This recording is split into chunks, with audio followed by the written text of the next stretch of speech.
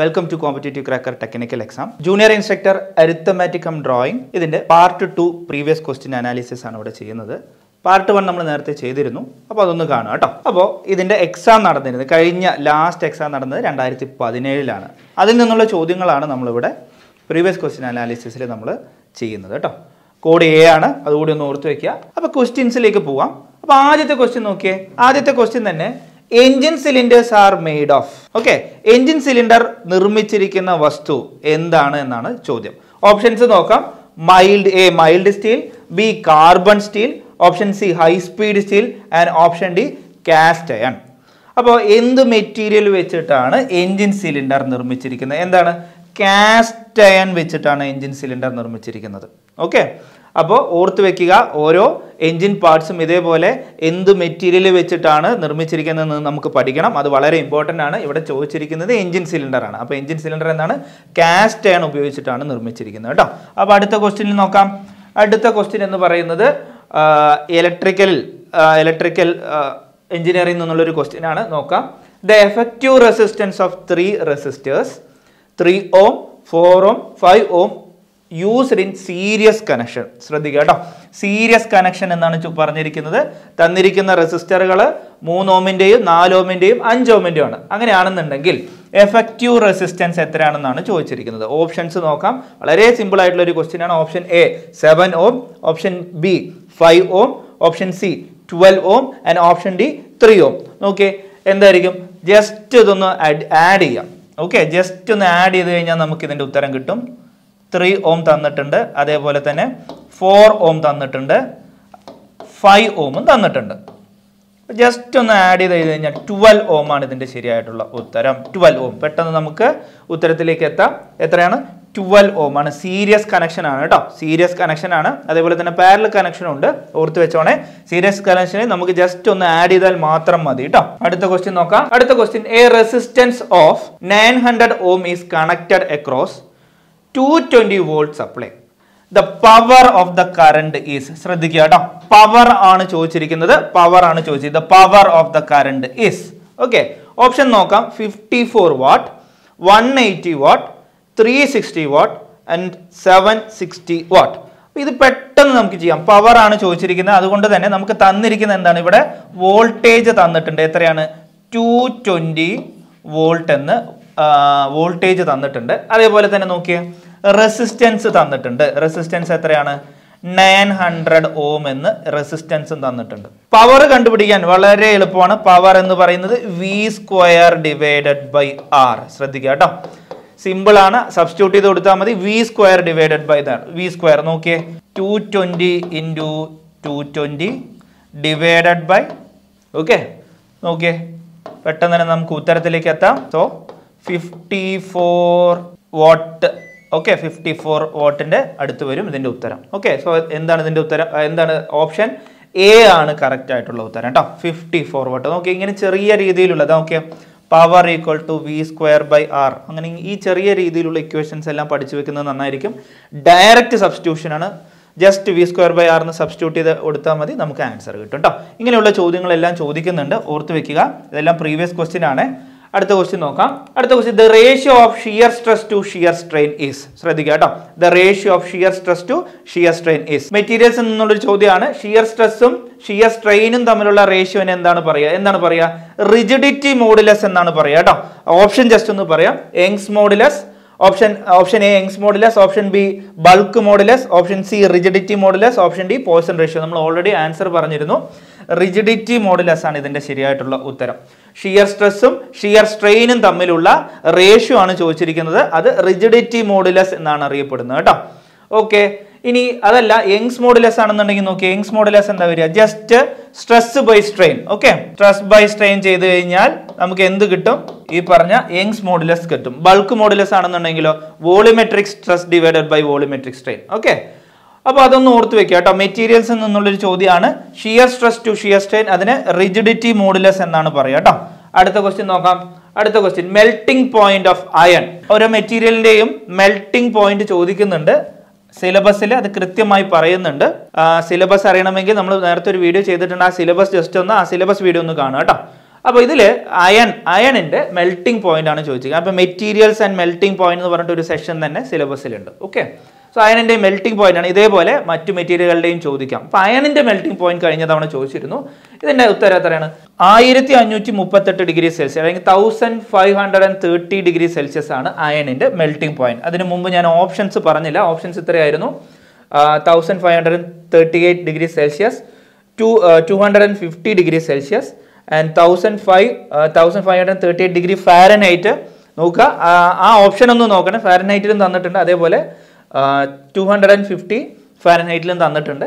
So ഉത്തരം 1538 degree Celsius ആണ്. 1538 degree Celsius ആണ് അയണിൻ്റെ മെൽറ്റിംഗ് പോയിന്റ് എന്ന് പറയുന്നത്. അപ്പോൾ ഇതേപോലെ മറ്റ് മെറ്റീരിയൽസിൻ്റെയും മെറ്റൽസിൻ്റെയും എന്ത് ചെയ്യണം, നമുക്ക് മെൽറ്റിംഗ് പോയിന്റുകൾ നമുക്ക് പഠിക്കാനുണ്ട് കേട്ടോ. ഓക്കെ, അടുത്ത ചോദ്യം നോക്കാം. അടുത്ത ചോദ്യം, specific gravity of mercury. മെർക്കുറിയുടെ specific gravity എത്രയാണെന്നാണ് ചോദ്യം. അപ്പോൾ എന്താണ് സ്പെസിഫിക് ഗ്രാവിറ്റി എന്ന് പറയുന്നത്? സ്പെസിഫിക് ഗ്രാവിറ്റി പറയുന്നത് സിമ്പിളാണ്. അതായത് ഒരു മെറ്റീരിയലിൻ്റെ density divided by A standard material density. ഇവിടെ സ്റ്റാൻഡേർഡ് മെറ്റീരിയൽ ഡെൻസിറ്റി എന്ന് പറയുന്നത് വാട്ടറിൻ്റെ ഡെൻസിറ്റിയാണ്, അതായത് 1000 ആണ്. ഓക്കെ, അപ്പോൾ ഒന്ന് ഓർത്ത് വെച്ചോണേ സ്പെസിഫിക് ഗ്രാവിറ്റി. മെർക്കുറിയുടെ സ്പെസിഫിക് ഗ്രാവിറ്റി ആണ് ചോദിച്ചിരിക്കുന്നത്. മെർക്കുറിയുടെ സ്പെസിഫിക് ഗ്രാവിറ്റി നമുക്ക് ഓപ്ഷൻസ് ഒന്ന് നോക്കാം. 1.36 gram per centimetre cube, 13.6 gram per centimetre cube, 1 gram per centimetre cube and 2.5 gram per centimetre cube. എത്രയാണ്? 13.6 ഗ്രാം പെർ സെന്റിമീറ്റർ ക്യൂബ് ആണ് മെർക്കുറിയുടെ സ്പെസിഫിക് ഗ്രാവിറ്റി എന്ന് പറയുന്നത് കേട്ടോ. ഒന്ന് ഓർത്തോണേ. അപ്പോൾ സ്പെസിഫിക് ഗ്രാവിറ്റി തരുമ്പോൾ നമുക്ക് ഡെൻസിറ്റി കണ്ടുപിടിക്കാൻ സിമ്പിൾ ആണ്. സ്പെസിഫിക് ഗ്രാവിറ്റി ഇൻറ്റു 1000 ചെയ്ത് കഴിഞ്ഞാൽ ഡെൻസിറ്റി നമുക്ക് കിട്ടും. ഓക്കെ, സോ അടുത്ത ചോദ്യം ജസ്റ്റ് ഒന്ന് നോക്കാം. അടുത്ത ചോദ്യം ഇതാണ്. ഇലക്ട്രിക്കൽ എഞ്ചിനീയറിംഗ് നിന്നുള്ളൊരു ചോദ്യമാണ്. AD current loss in A transformer is reduced by. ട്രാൻസ്ഫോമറിലുള്ള AD current ലോസുകൾ എങ്ങനെ കുറയ്ക്കാം? ഒരുപാട് മാർഗങ്ങളുണ്ട്. അപ്പോൾ തന്നിരിക്കുന്നതിൽ എന്താണ് ബെസ്റ്റ്? ഓക്കെ, നമുക്ക് നോക്കാം. Option A, using thick wires. Option B, using material with law ഹിസ്റ്റോറിസിസ് losses. Option C, having A laminated core. And option D, using iron core. ഇതിൽ ഏതാണ്? എഡി കറന്റ് ലോസ് ആണ്. ട്രാൻസ്ഫോമറിന്റെ എഡി കറന്റ് ലോസ് ആണ് നമുക്ക് കുറയ്ക്കേണ്ടത്. അപ്പോൾ ഇവിടെ ഉത്തരം ഹാവിങ് എ ലാമിനേറ്റഡ് കോർ. ഒരു laminated core നമ്മൾ കൊടുക്കുകയാണെന്നുണ്ടെങ്കിൽ ഇവിടെ എന്ത് ചെയ്യാം? എഡി കറന്റ്, ട്രാൻസ്ഫോമറിലെ എഡി കറന്റ് ലോസസുകൾ നമുക്ക് കുറയ്ക്കാൻ പറ്റും. ഓക്കെ, സോ ഉത്തരം ഓപ്ഷൻ സി ആണ് answer, having A laminated core. അടുത്ത ചോദ്യം നമുക്ക് നോക്കാം. അടുത്ത ചോദ്യം, the resistance and tolerance of A yellow, violet, red കോഡർ resistor respectively R. Okay, coding ആണ് ചോദിച്ചിരിക്കുന്നത്. റെസിസ്റ്റൻസിന്റെ കോഡിംഗ് ആണ് ചോദിച്ചിരിക്കുന്നത്. ഓപ്ഷൻ നോക്കാം. 47 kilo ohm and 10% tolerance, 4.7 kilo ohm and 10% tolerance, 47 kilo ohm and 20% tolerance and 4.7 kilo ohm 20% tolerance. നമുക്ക് നോക്കാം. അപ്പൊ നമുക്ക് സാധാരണ റെസിസ്റ്ററിൽ ശ്രദ്ധിക്കണേ, റെസിസ്റ്റർ ആണ് 4 കളർ കോഡുകളാണ് ഉണ്ടാവുക. പക്ഷെ ഇവിടെ 3 എണ്ണേ തന്നിട്ടുള്ളൂ. യെല്ലോ സാധാരണ 4 എണ്ണം ഉണ്ടാവും. ഓക്കെ, 3 എണ്ണം ഉള്ളതുകൊണ്ട് നമുക്ക് നോക്കാം. ആദ്യത്തേത് യെല്ലോ ആണ്, സെക്കൻഡ് വൺ തന്നിരിക്കുന്നത് വയലറ്റ് ആണ്, ആൻഡ് തേർഡ് വന്ന് തന്നിരിക്കുന്നത് റെഡ് ആണ് കേട്ടോ. റെഡ് ആണ്. ഫോർത്ത് വൺ ഇല്ല, ഇവിടെ നില്ലാണ്. അപ്പൊ യെല്ലോന് നമ്മൾ സാധാരണ കൊടുക്കുക 4 ആൻഡ് വയലറ്റ് നമ്മൾ സാധാരണ കൊടുക്കുക 7 ആണ്. ഇവിടെ എത്രയാണ്? 6 എന്ന് പറയുന്നത് അതായത് മൾട്ടിപ്ലയർ ആണ് കേട്ടോ. മൾട്ടിപ്ലയർ 6ന്റെ 10⁻²2 ആണ്. ഓക്കെ, 10⁻²2 ആണ്. സാധാരണ 4ാമത്തെ ഭാഗത്തിൽ കളർ ഒന്നും ഇല്ലെങ്കിൽ ഇവിടെ ടോളറൻസ് എന്ന് പറയുന്നത് 20% ആണ് കേട്ടോ. ടോളറൻസ് എന്ന് പറയുന്നത് കളർ ഒന്നും ഇല്ലെങ്കിൽ അത് 20%. അപ്പൊ നോക്കിയേ, ഇതിൽ ഏതാണ് ശരിയായിട്ടുള്ള ഉത്തരം വരിക? 4.7 കിലോ ഓം ആൻഡ് 20% ടോളറൻസ്. ഏതാണ്? ഓപ്ഷൻ ഡി ആണ് ശരിയായിട്ടുള്ള ഉത്തരം. 4.7 kilo ohm and 20% tolerance. Okay, ശ്രദ്ധിക്കുക കേട്ടോ. ഇത് മൂന്നാമത്തേത് മൾട്ടിപ്ലെയർ ആയിട്ടാണ് വരുന്നത്. റെഡ് എന്ന് പറയുന്നത് 10⁻² ആണ്. അപ്പോൾ ഇതേപോലെ നമുക്ക് യെല്ലോ മാത്രമല്ല ഒരുപാട് നമുക്ക് നിറങ്ങളുടെ എന്ത് ചെയ്യണം, ഇതേപോലെ കോമ്പിനേഷനുകൾ പഠിക്കാനുണ്ട്. അതുകൂടി ഒന്ന് ഓർത്ത് വെച്ചോണേ. ഇതും ഈ പറഞ്ഞ പോലെ ഇലക്ട്രിക്കൽ എഞ്ചിനീയറിംഗ് നിന്ന് വന്നിട്ടുള്ള ഒരു ക്വസ്റ്റ്യൻ ആണ്. ഒരുപാട് കോമ്പിനേഷൻ ഇതുമായിട്ട് ബന്ധപ്പെട്ട് പഠിക്കാനുണ്ട്. അതൊന്ന് ഓർത്ത് വെക്കുക. അടുത്തൊരു ക്വസ്റ്റ്യനിലേക്ക് പോവാം. അടുത്ത question, okay. If an element of atomic number 15 has an isotope of mass number 32. Okay, അപ്പോൾ എലിമെന്റിന് അറ്റോമിക് നമ്പർ തന്നിട്ടുണ്ട് 15, അതേപോലെ ഇത് ഐസോടോപ്പാണ്. ഐസോടോപ്പിന്റെ മാസ് തന്നിട്ടുണ്ട് 32 എന്ന് തന്നിട്ടുണ്ട്. ബാക്കി നമുക്ക് ഓപ്ഷനിൽ നമുക്ക് നോക്കാം. The number of neutrons in the nucleus is 17. Option A. Option B. The number of neutrons in the nucleus is 15. Option C. The number of protons in the nucleus is 17. Option D. The number of nucleons in the nucleus is 15. നോക്കിയേ, isotope ആണെന്ന് തന്നിട്ടുണ്ട്, mass number തന്നിട്ടുണ്ട്, അതേപോലെ തന്നെ atomic നമ്പറും തന്നിട്ടുണ്ട്. Basic ആയിട്ടുള്ള സയൻസിൽ നിന്നും, പ്രത്യേകിച്ച് കെമിസ്ട്രിയിൽ നിന്നുള്ള ഒരു ചോദ്യമാണ്. അപ്പോൾ എന്താണ് ഇതിന്റെ ശരിയായിട്ടുള്ള ഉത്തരം? ഓപ്ഷൻ എ ആണ് കറക്റ്റ് ആയിട്ടുള്ള ഉത്തരം. The number of neutron in the nucleus is 17. എങ്ങനെയാണ്? 32 മൈനസ് 15 ചെയ്താൽ മതി. ഓക്കെ, ജസ്റ്റ് ഒന്ന് മാസ് നമ്പറിൽ നിന്നും ആറ്റോമിക് നമ്പർ കുറച്ച് കഴിഞ്ഞ് കഴിഞ്ഞാൽ നമുക്ക് 70 എന്ന് കിട്ടും. ന്യൂട്രോൺസ് ആണ്, അത്രയും ന്യൂട്രോൺസ് ആണുള്ളത് കേട്ടോ. ഐസോടോപ്പ് എന്ന് ഓൾറെഡി പറഞ്ഞിട്ടുണ്ട്. Okay, so the number of neutrons in the nucleus is 17. ന്യൂക്ലിയസിനകത്തുള്ള ന്യൂട്രോൺസിന്റെ എണ്ണം 17 ആണ്. ഓക്കെ, ഇതാണ് ശരിയായിട്ടുള്ള ഉത്തരം. ഒന്ന് ഓർത്ത് വെക്കുക. വളരെ വളരെ സിമ്പിൾ ആയിട്ടുള്ള ക്വസ്റ്റ്യൻസ് ആണ്, ബേസിക് ആയിട്ടുള്ള ക്വസ്റ്റ്യൻ ആണ്. അടുത്ത ചോദ്യം നോക്കാം. The impurity atoms with which a pure silicon be doped to make a p-type semiconductor. ശ്രദ്ധിക്കുക കേട്ടോ, p-type semiconductor ആണ്, സിലിക്കൺ ആണെന്ന് പറഞ്ഞിട്ടുണ്ട്. ഇംപ്യൂരിറ്റി, ഏത് ഇംപ്യൂരിറ്റി ആണ് സിലിക്കണിൽ ചേർത്ത് കഴിഞ്ഞ് കഴിഞ്ഞാൽ p-type semiconductor കിട്ടും. ഓക്കെ, ഏതാണ്? അലുമിനിയം ആണ് കേട്ടോ, അലുമിനിയം. ഓക്കെ, അലുമിനിയം ആണ് ഈ പറഞ്ഞ സിലിക്കണിൽ p-type semiconductor കിട്ടാൻ വേണ്ടിയിട്ട് നമ്മൾ ചേർക്കുന്ന ഡോപ്ഡ് മെറ്റീരിയൽ അല്ലെങ്കിൽ ഇംപ്യൂരിറ്റി എന്ന് പറയുന്നത് കേട്ടോ. ഓർത്ത് വെച്ചോണേ, ഇംപ്യൂരിറ്റി ആറ്റം അത് അലുമിനിയം ആണ്. ആ ഇംപ്യൂരിറ്റി ചേർക്കുന്നതിനാണ് നമ്മൾ ഡോപ്പിംഗ് എന്നൊക്കെ പറയുന്നത്. ഓക്കെ, ഇലക്ട്രോണിക്സിൽ നിന്നുള്ള ബേസിക് ആയിട്ടുള്ള ഒരു ചോദ്യമാണ്. അടുത്ത ചോദ്യം നോക്കാം. The range of frequency allotted four FM radios. ശ്രദ്ധിക്കുക കേട്ടോ, FM റേഡിയോസിന് അലോട്ട് ചെയ്തിട്ടുള്ള റേഞ്ച് ഓഫ് ഫ്രീക്വൻസി ആണ് ചോദ്യം. ഓപ്ഷൻസ് നോക്കാം. 88 to 108 kilo hertz, 88 to 108 mega hertz, 47 to 230 kilohertz, 47 to 230 megahertz. ഏതാണ്? ഓപ്ഷൻ ബി ആണ് ശരിയായിട്ടുള്ള ഉത്തരം. 88 to 108 മെഗാഹെർട്സ് ആണ് കേട്ടോ. മെഗാഹെർട്സ് ആണ്, കിലോ ഹെർട്സ് അല്ല, മെഗാഹെർട്സ് ആണ്. ഒന്ന് ഓർത്ത് വെക്കുക. FM റേഡിയോസിന് അലോട്ട് ചെയ്തിട്ടുള്ള റേഞ്ച്, ഫ്രീക്വൻസി റേഞ്ച് ആണ് ചോദിച്ചിരിക്കുന്നത്. 88 മുതൽ 108 കേട്ടോ. 88 to 108 മെഗാഹെർട്സ് ആണ് FM റേഡിയോസിന് അലോട്ട് ചെയ്തിട്ടുള്ള റേഞ്ച് ഓഫ് ഫ്രീക്വൻസി. ഓർത്ത് വെക്കുക. അടുത്ത ചോദ്യം നോക്കാം. അടുത്ത ചോദ്യം, okay. The sound produced by A tuning fork is. Tuning ഫോർക്കിൽ produce ചെയ്യുന്ന സൗണ്ട് ഏത് തരത്തിലുള്ളതാണ്? Analogue. Option A analogue signal, option B digital signal, option C both A and B, and option D pulse signal. നോക്കാം ഏതാണ് ഇത്. Analogue signal ആണ് കേട്ടോ. Okay, sound produced by tuning fork. Tuning ഫോർക്കിലുള്ള sound എന്ന് പറയുന്ന analogue signal ആണ് produce ചെയ്യുന്നത്. ഓർത്തോണെ, analogue signal ആണ്.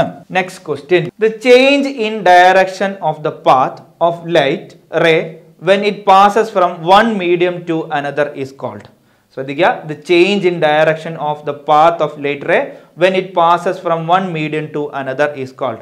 ഒരു മീഡിയത്തിൽ നിന്നും മറ്റൊരു മീഡിയത്തിലേക്ക് ലൈറ്റ് പോകുമ്പോൾ അവിടെ എന്ത് ചെയ്യുന്നുണ്ട്? ചേഞ്ച് ഇൻ ഡയറക്ഷൻ സംഭവിക്കുന്നുണ്ട്. ചെറിയ രീതിയിലെങ്കിലും ചേഞ്ച് ഇൻ ഡയറക്ഷൻ സംഭവിക്കുന്നുണ്ട്. ഓക്കെ, അപ്പോൾ ഈ ഒരു ഫിനോമിനെ എന്താണ് പറയുക? ഓക്കെ, ഓപ്ഷൻസ് നമുക്കൊന്ന് നോക്കാം.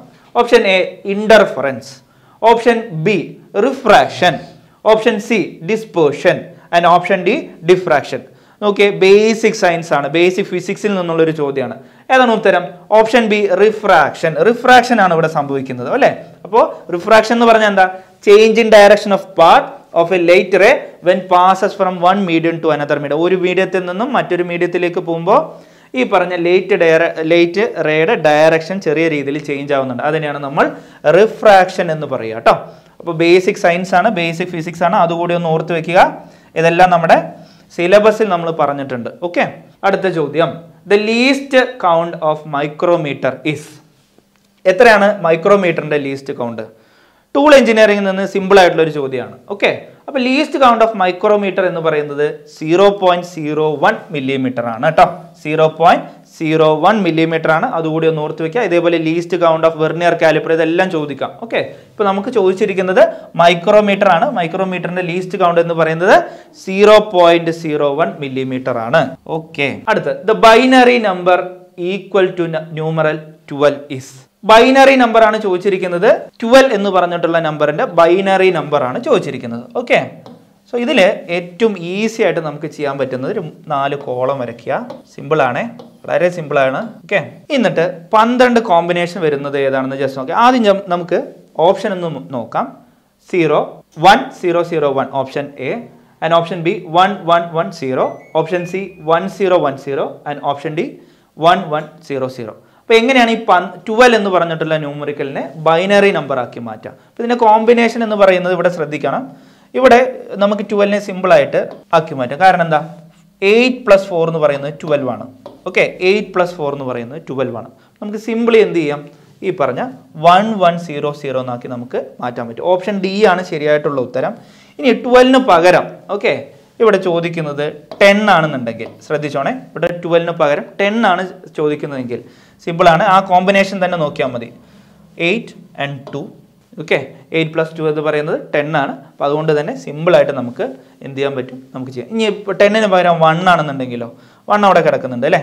അപ്പോൾ 0 0 0 1 ആണ് ഇതിൻ്റെ ശരിയായിട്ടുള്ള ഉത്തരം. ഓക്കെ, വളരെ സിമ്പിളായിട്ട് നമുക്ക് കണ്ടുപിടിക്കാം ബൈനറി നമ്പർ ഏത് ന്യൂമറിക്കലിൻ്റെ. ഇതിപ്പോൾ മാക്സിമം 15 വരെ നമുക്കിത് കണ്ടുപിടിക്കാൻ പറ്റുള്ളൂ കേട്ടോ. ചെറിയ രീതിയിൽ 15 വരെ നമുക്കിത് കണ്ടുപിടിക്കാം. കാരണം എത്ര? 8 8 4 12 14 14 1 15 15 വരെയുള്ള ഇതിൽ സിമ്പിളായിട്ട് കണ്ടുപിടിക്കാൻ പറ്റും. ഓക്കെ, സോ ഓർക്കുക കേട്ടോ, വളരെ സിമ്പിളായിട്ടുള്ള മെത്തേഡാണ്. ഇങ്ങനത്തെ ചെറിയ ചെറിയ ചോദ്യങ്ങൾ വരും. അടുത്ത ചോദ്യം നമുക്ക് നോക്കാം. Which among the following is the smallest diameter of A screw thread? ഒരു സ്ക്രൂ ത്രെഡിലെ സ്മോളസ്റ്റ് ഡയാമീറ്റർ ഏതാണെന്നാണ് ചോദിച്ചിരിക്കുന്നത്. ഓപ്ഷൻ നോക്കാം. Option A major diameter, option B minor diameter, option C internal thread diameter, and option D external thread diameter. വളരെ simple ആയിട്ടുള്ള ചോദ്യമാണ്. Smallest diameter ആണ് ചോദിച്ചിരിക്കുന്നത്, അതുകൊണ്ട് തന്നെ അത് മൈനർ ഡയാമീറ്റർ ആയിരിക്കും കേട്ടോ. മൈനർ ഡയാമീറ്റർ ആണ് ഈ പറഞ്ഞ സ്ക്രൂ ത്രെഡിന്റെ ഏറ്റവും സ്മോളസ്റ്റ് ഡയാമീറ്റർ എന്ന് പറയുന്നത്. അതെല്ലാം ബേസിക് ആണ്, ബേസിക് ആയിട്ടുള്ള ചോദ്യങ്ങളാണ്. അടുത്ത ചോദ്യം, the locus of the tip of A string when it is wound or അൺവൂണ്ട് around A solid keeping it always tight is A. Okay, അപ്പൊ ഇതിന്റെ ഉത്തരം ഇത് എഞ്ചിനീയറിംഗ് ഡ്രോയിങ്ങിൽ നിന്ന് വരുന്ന ഒരു ചോദ്യമാണ്. ജസ്റ്റ് ഇതിന്റെ ഓപ്ഷൻസ് നോക്കാം. Cycloid option A, option B involute, option C ellipse, option D helix. Okay, just നോക്കിയാൽ ഇതിന്റെ ഉത്തരം ഇൻവല്യൂട്ട് ആണ് കേട്ടോ. ഓപ്ഷൻ ബി ഇൻവല്യൂട്ട് ആണ് ഇതിന്റെ കറക്റ്റ് ആയിട്ടുള്ള ഉത്തരം. ഇപ്പൊ എഞ്ചിനീയറിംഗ് ഡ്രോയിങ്ങിൽ നിന്നും ചോദ്യങ്ങൾ വരുന്നുണ്ട്. നമ്മൾ പാർട്ട് 1 നമ്മൾ കണ്ടാണ്, അത്യാവശ്യം നല്ല രീതിയിൽ പാർട്ട് 1 നിന്നും ചോദ്യങ്ങൾ കണ്ടു. Part 1 of question paper analysis നമ്മൾ കണ്ടതാണ്. ഓക്കെ, അടുത്ത ചോദ്യം നോക്കാം.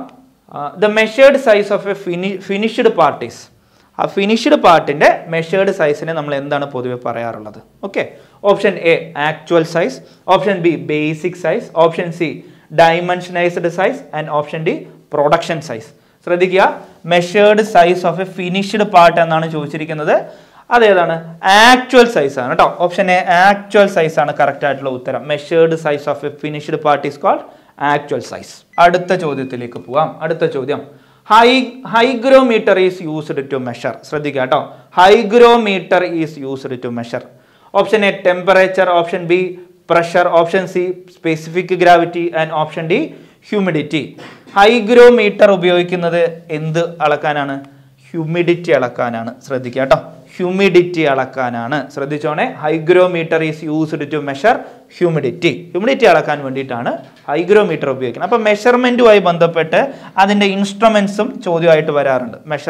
മെഷർമെൻറ്റ് ആൻഡ് ഇൻസ്ട്രുമെൻറ്റ്സ് അതുകൂടി ഒന്ന് ഓർത്തോണേ, അത് നമുക്ക് സിലബസിലുണ്ട്. അടുത്ത ചോദ്യം, resistance of A conductor is directly proportional to. Okay, അതായത് ഒരു കണ്ടക്ടറിന്റെ റെസിസ്റ്റൻസ് എന്ന് പറയുന്നത് ഡയറക്ട്ലി പ്രൊപ്പോർഷണൽ. തന്നിരിക്കുന്നതിൽ ഏതാണ് നോക്കാം.